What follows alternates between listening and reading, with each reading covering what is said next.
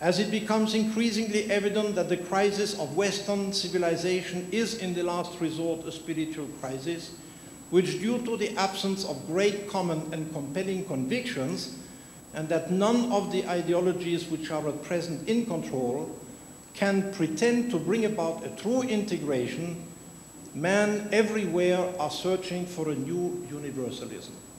We are entering an age of universalism. Wherever you turn, one speaks about global education, global information, global communications. Every profession on earth now is acquiring a global dimension. The whole humanity is becoming interdependent, is becoming one. It is very likely that this parliament and what is happening now in the world, about which I will say a few words later, is a renaissance, a turning point in human history. So even the astrologers begin to tell us that there will be a fundamental change. So that everything turns to this. In United Nations, I've seen the first efforts to deal with the material aspects of life.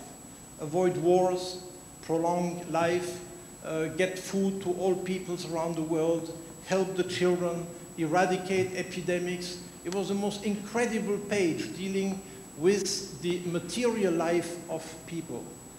In 7 years from now, we're going to have the year 2000. We're entering into the third millennium.